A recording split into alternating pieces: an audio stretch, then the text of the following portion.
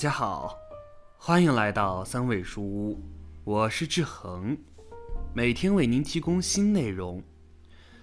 50岁的孙全福得高血糖8年，过去也尝试过数不清的降糖方法，还曾因为高血糖与并发症的困扰，一度对生活失去希望，闹得远近皆知。孙全福年轻时忙工作，经常熬夜加班，晚上12点都不睡，还经常有应酬，大鱼大肉，烟酒不离手，又不爱运动，体重一直超标。孙全福总觉得自己身体壮，从来没有想过高血糖会找上他。2012年前后，孙全福明显感觉到身体差了，精力不好，总是累，夫妻生活也不行，眼睛雾蒙蒙的。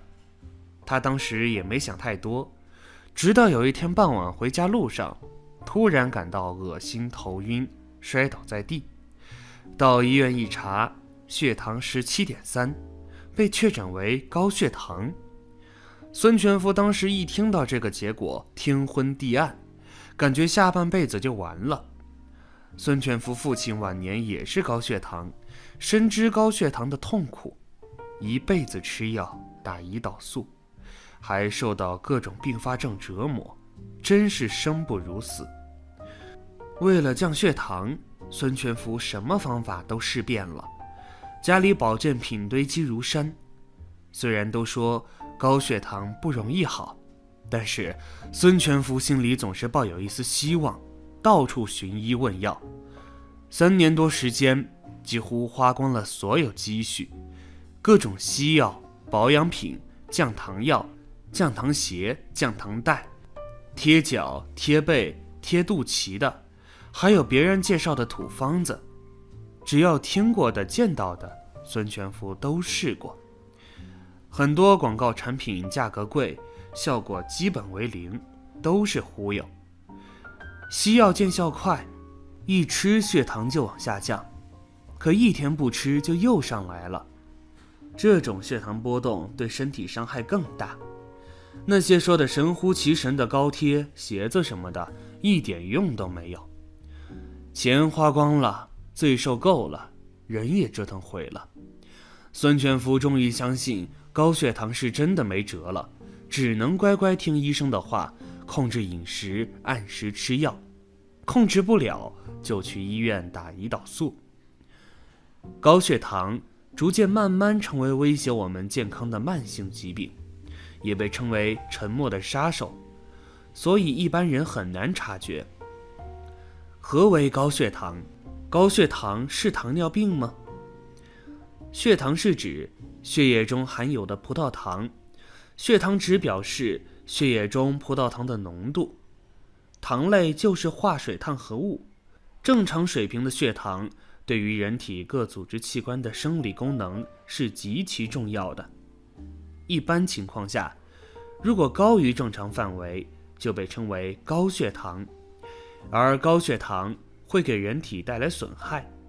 短时间一次性的高血糖对人体无严重损害，而长期的高血糖会使全身各脏器及组织发生病理改变。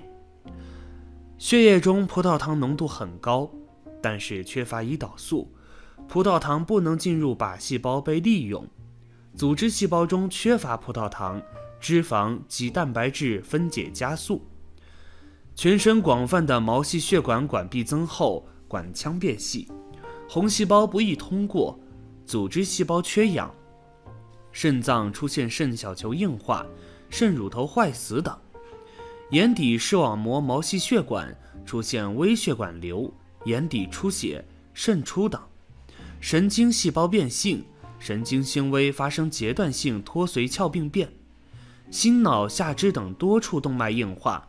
高血糖常伴有高血脂症、冠状动脉、脑血管及下肢动脉硬化，比一般正常人发生的早，而且严重。需要注意的是，高血糖并不是什么大家所认知的高血糖等于糖尿病，它还没有达到糖尿病的诊断标准，只是糖尿病早期的一个临床症状。都说血糖高低飘忽不定，其实在日常生活中细心观察的话，一些非常规的身体表现可能就是在警告你，身体若2处发痒，或是在暗示你体内血糖已经超标了。1. 耳朵痒。如果体内血糖飙升的话，就会刺激到耳朵皮脂腺，使得耳郭中产生一些油脂垃圾，这也就是无缘无故耳朵痒的原因。所以如果在平时无缘无故经常出现耳朵瘙痒，建议别忽视，最好去检测一下自己的血糖值。2. 皮肤发痒。如果说在正常的状态之下，非外力作用，却经常感觉到皮肤发痒且皮屑很多，此时可能是由于血糖高而引起的。这是由于血糖含量高，就会使血液变得粘稠，流动速度减缓。血糖长期升高，就会引起末梢神经病变，从而引起皮肤瘙痒。此外，像1. 饭后容易犯困； 2. 手脚有麻木、刺痛感； 3. 经常口渴、多尿、起夜频繁； 4. 疲劳、全身乏力、精神萎靡； 5. 无缘无故视力下降、视物模糊； 6. 食量正常或增加，但体重下降消瘦，也有可能是血糖不稳定的表现。不想被糖尿病缠上，以下2种食物要管住嘴。1. 高脂肪食物，像一些常见的油炸食物、奶油蛋糕、肥肉等都属于高脂肪食物。经常食用这类食物，极易造成肥胖，而肥胖是引起血糖不稳定，甚至引发糖尿病的一大凶手。另外，过度肥胖还会导致出现像高血压等并发症。2. 精致米面。精致米面等主食中含有大量的淀粉，进入人体之后可被分解为糖及其他物质。大量摄入这类食物可导致体内的糖分增多，造成血糖升高。此时生活中也要加以控制，最好将1/3的米、面等主食更换为玉米、红薯等粗粮，更有利于血糖的稳定。发现血糖升高了，要及时干预，做好一些细节，有利于控糖。1. 芹菜拌花生米。做法：把芹菜洗干净，切断，用开水烫后放上花生米，记得花生米要用水煮透，晾凉，用香油、醋、生抽、酱油拌着吃。2. 凉拌菠菜。做法：菠菜用开水烫后切成0.5寸长，放上大蒜、醋、香油、酱油拌着吃。3. 凉拌苦瓜。做法：把苦瓜洗干净，一剖两半，去除苦瓜籽，切片，用开水烫后晾凉，拌着吃。也可以用塑料袋把晾凉的苦瓜片装好，存放在冷冻室，随吃随拿。苦瓜炒瘦肉也是个不错的方法。4. 蒸茄子。做法：把茄子蒸好后放点大蒜，要先把大蒜切碎，再放点麻酱、酱油拌着吃。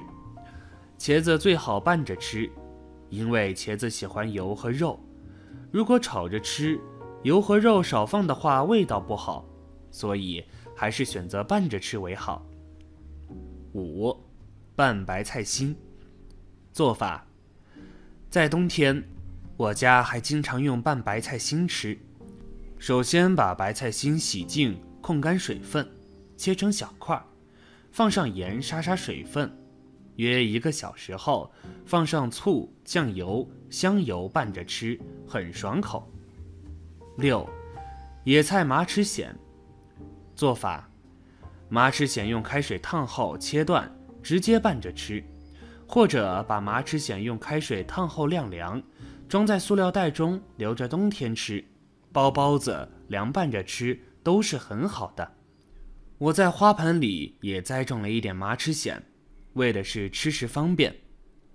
7. 杂粮馒头。做法：把玉米面和小米面用开水烫一下，烫成棉絮状，晾凉后再把白面粉混合在一起，放上酵母粉和成面团，面团发酵到比原来大2倍就可以了。然后把面团多揉一揉，做成小馒头。凉水放到蒸锅内，再醒发半小时，开中火蒸25分钟就可以了。蒸好后关火，在锅里放5分钟再拿出来。8. 杂粮米饭。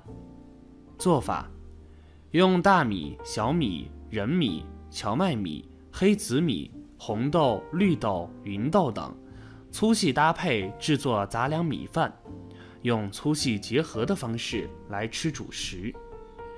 我们常说夏不进补，底气不足。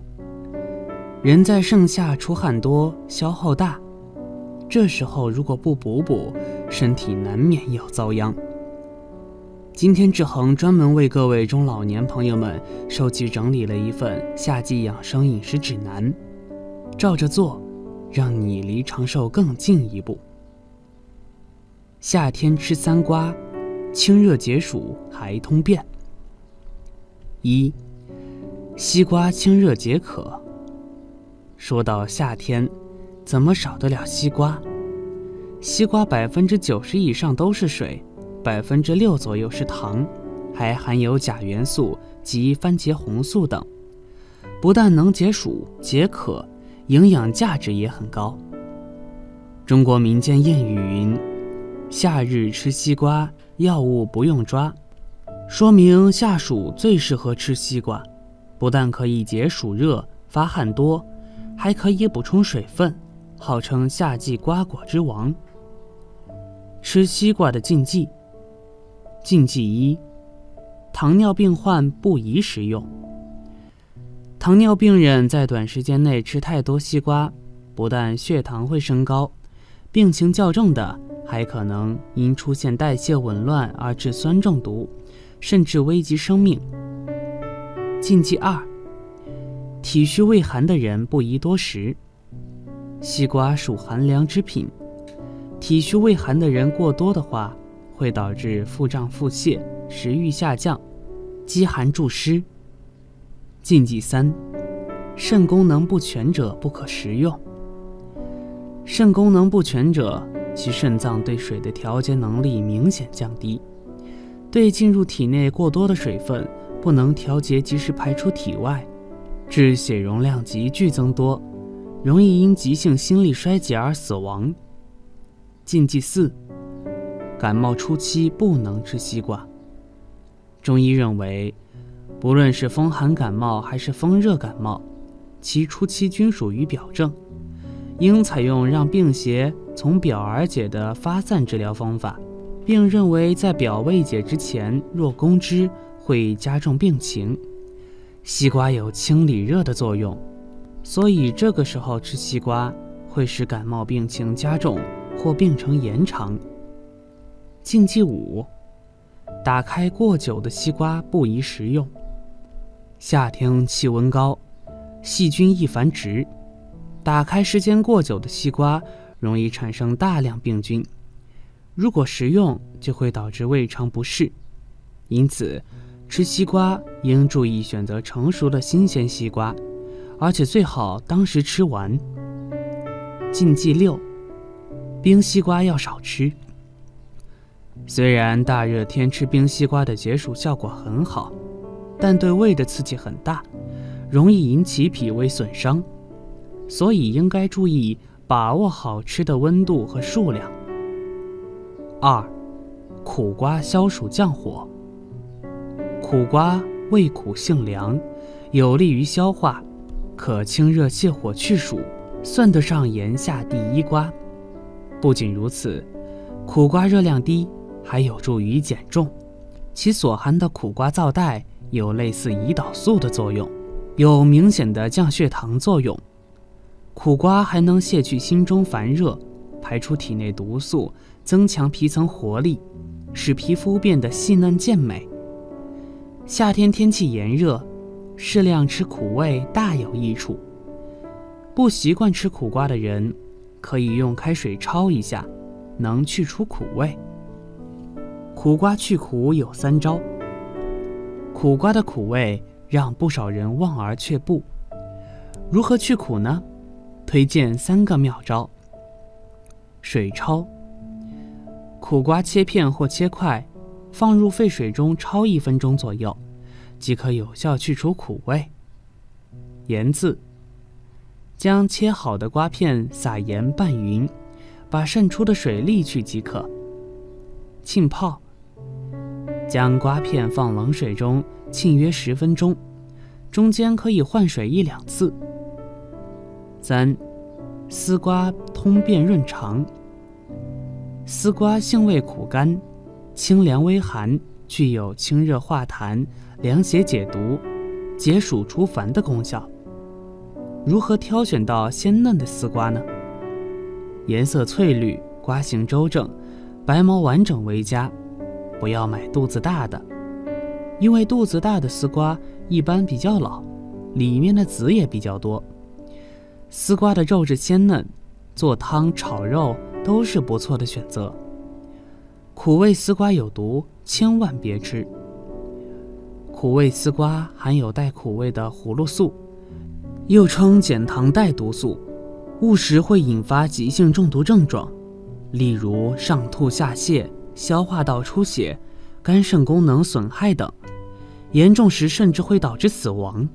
因此吃丝瓜时，如发现有苦味，应该果断扔掉，并把用过的菜刀和锅清洗消毒。夏天吃3豆，护眼消暑增免疫。1. 毛豆。毛豆即新鲜带荚的黄豆，新鲜毛豆颜色鲜绿，口感很嫩，但随着水分逐渐减少，颜色由绿变黄，身材变得浑圆。完全晒干后，就是我们熟悉的黄豆。毛豆维生素 C 含量丰富，约为黄豆芽的2倍。它还富含膳食纤维，钾含量在蔬菜中也是名列前茅，可以帮助缓解疲乏无力和食欲下降。B 族维生素含量也非常丰富，尤其是维生素 B1。对于主要以精白米面做主食的人来说，吃嫩毛豆等鲜豆类也是非常好的食补方法。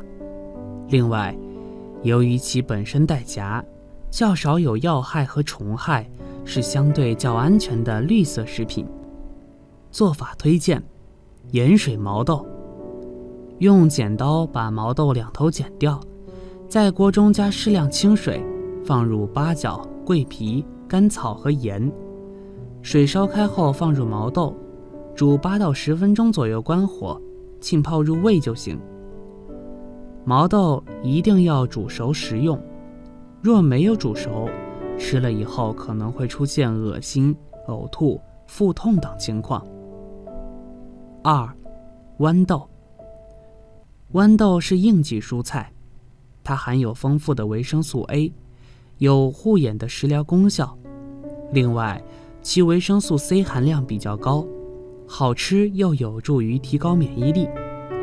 整天对着电脑的上班族可以来个护眼大餐，将豌豆、胡萝卜和玉米一起炒着吃，不仅色鲜味美，而且营养丰富，能有效缓解眼睛干涩不适。豌豆营养丰富，易消化，小孩和老人都可以吃。3. 扁豆。扁豆健脾和中，养胃下气，具有消暑化湿的功效，这对于气温高、湿气重的气候来说正好对症。而且每100克扁豆可食用部分的膳食纤维含量为 4.4 克，比我们常挂嘴边的富含膳食纤维的芹菜多了3倍还要多。平时精米白面吃得多，体内纤维素不足，易便秘上火的人可多吃扁豆。喝3茶，补足气血，赶走湿气。1. 姜枣茶补血不虚。夏天炎热，人体腠理是开放的，体内阳气空虚，此时喝一杯姜枣茶，既能补体内阳气之虚以温中，又能助阳气发散以排寒，恰好符合《黄帝内经》春夏养阳的宗旨。姜枣茶做法。姜枣茶的做法很简单，把生姜、红枣、枸杞一起煮成茶喝即可。原料：红枣6颗，枸杞1把，花椒10几颗，生姜4片。另外红枣要去核。做法：加适量水，煮成淡红色即可。体寒怕冷，所以多加了几粒花椒，煮成花椒姜枣茶，去寒湿的效果更强。以上是2杯的量，也可以分量提高，多泡一些。煮完后的姜枣茶，冷却后装入干净的瓶子内，放冰箱冷藏。什么时候喝水的时候舀上2勺，用开水一冲泡就可以喝了。2. 蒲公英麻齿藓茶健脾排湿。材料：蒲公英根、赤小豆、薏仁、淡竹叶、麻齿藓、槐米、芡实、绿茶。做法： 1. 野生蒲公英根洗净切断，烘炒制成茶备用。 2. 赤小豆、薏仁炒熟备用。 3. 淡竹叶洗净炒制成茶备用。 4. 麻齿藓洗净晒干备用。 5. 槐米、绿茶炒成茶备用。 6. 取蒲公英根 0.7 克，赤小豆 1.7 克，薏仁 0.7 克，淡竹叶 0.2 克，麻齿藓 0.1 克，槐米 0.1 克，芡实 0.3 克，绿茶 0.2 克，全部碾碎做成茶包即可。蒲公英擅长去湿热，可泻火、利尿、除湿，改善湿热所致恶心、舌苔发黄、红肿痘痘等。麻齿藓归脾、大肠经，具有清热解毒、利水祛湿之效。赤小豆健脾利湿、消肿解毒。薏仁利肠胃、消水肿、健脾益胃。芡实健脾祛湿、固肾止泻。淡竹叶以渗湿泻热见长，槐花可凉血止血、清肝泻火。绿茶不发酵，多种成分几乎都保留下来，祛湿效果最佳。几种搭配在一起，去除体内湿热效果尤佳，不妨试试。3. 通茶养肝消暑。三七花通血，玫瑰花通气，菊花通毛孔，谓之3通。夏天每天喝1剂，可以缓解夏季闷热，平肝消暑。需要注意的是，玫瑰花有很好的收敛固摄效果，但长时间过多饮用会导致大便不畅，因此便秘者不宜长期饮用玫瑰花茶。做法：准备三七花2克，菊花3克，玫瑰花3克，甘草3克。先把甘草放入1500毫升水中烧开，小火10分钟后，将3种花材放入，小火继续煮5分钟，关火即可。看完记得告诉家里做饭的人，今天马上吃起来哦。前段时间，68岁的王阿姨腿总是抽筋，她听说腿抽筋是缺钙了，于是就买了一大堆钙片。结果吃了一段时间后，腿抽筋的毛病还是没好。不得已，王阿姨只好去医院检查，结果医生却说是动脉粥样硬化引起的。原来，动脉发生粥样硬化或血栓时，肢体的血液流通就会不畅，导致代谢废物堆积，从而引起抽筋。所以有些时候，腿部出现的一些异样，或许是身体发出的健康预警信号。双腿是人体的第二心脏，双腿对于我们来说，不仅仅只是用来行走、跑步的部位，其实它对人体健康有着非常重要的作用。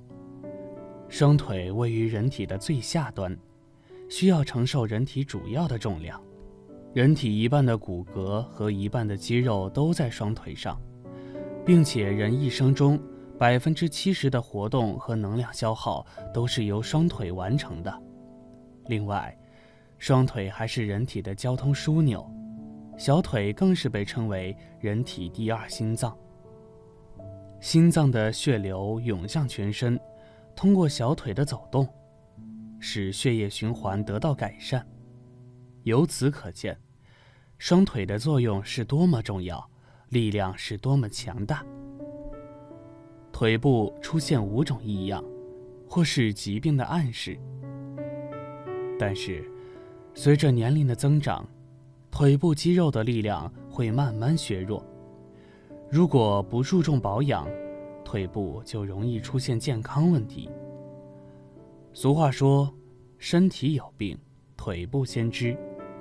当腿部出现以下几种异常情况时，需要警惕，可能是疾病的暗示。1. 腿部肿胀。腿部肿胀是比较常见的情况，坐久了或站久了都可能出现，但是休息之后很快就会消肿。但是如果用手指用力按压肿胀的地方，皮肤出现了凹陷，可能与心脏病、肾脏病、下肢血管疾病、内分泌疾病等有关。2. 腿部发麻。麻木主要与神经病变有关，如果经常出现腿部发麻的症状，可能与腿部、足部或者背部神经萎缩有关。此外，关节炎、糖尿病等疾病也会引起不同程度的腿麻。3. 腿部疼痛。腿部不会无缘无故疼痛，一旦出现持续性疼痛，就要警惕是否与疾病有关。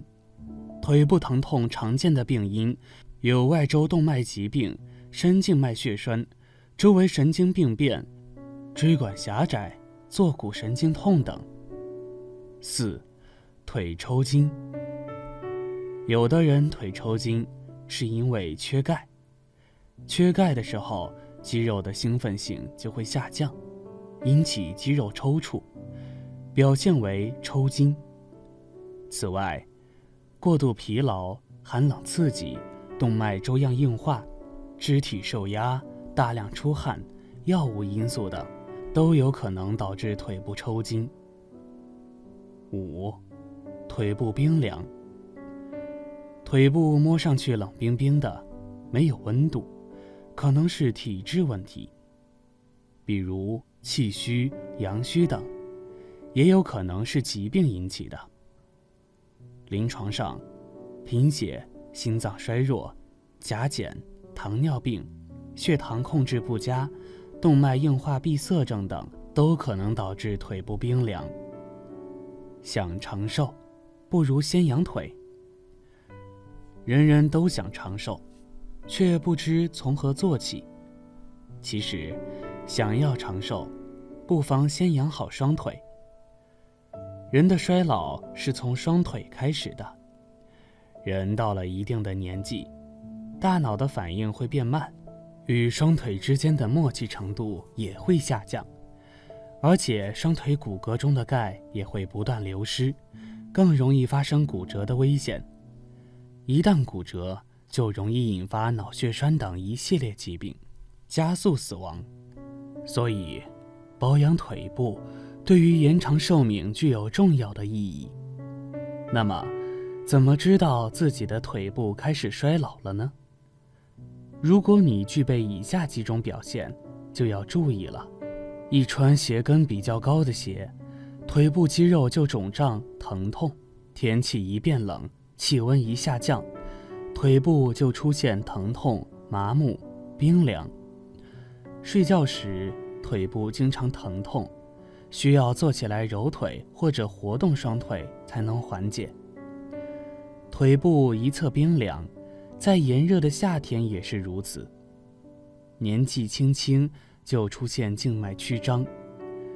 日常生活中爱穿高跟鞋、翘二郎腿、久坐不动、腿部受凉、穿紧身裤等行为会加速腿部衰老，所以我们要尽量避免。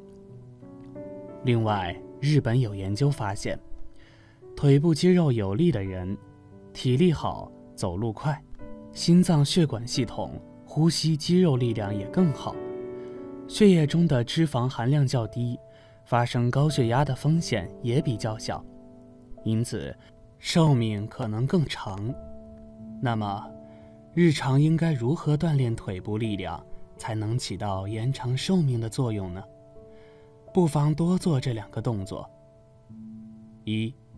靠墙静蹲，保持站姿，背靠着墙，双腿向前迈1大步，背部贴着墙下滑，将膝盖弯曲，使大腿与地面平行，与上半身呈90度，保持这个姿势1分钟。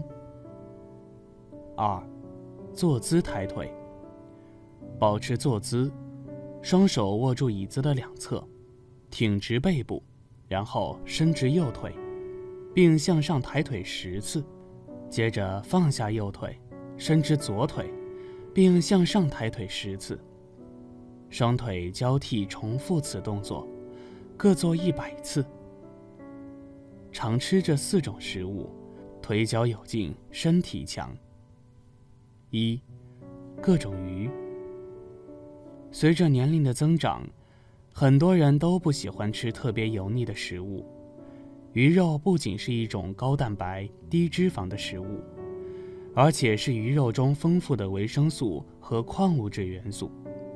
所以中老年人多吃鱼肉，不仅可以预防骨质疏松，而且可以改善记忆力。建议每周吃1次鱼。2. 坚果。坚果在年轻女性中很受欢迎，适量的食用可以保护身体健康。它含有不饱和脂肪，能够起到降低胆固醇的作用，对于胆固醇高的朋友非常好，保护血管健康，避免高血脂症。中老年人平时也可以适当的补充坚果，可以增强身体，提高身体素质，在一定程度上提高免疫力。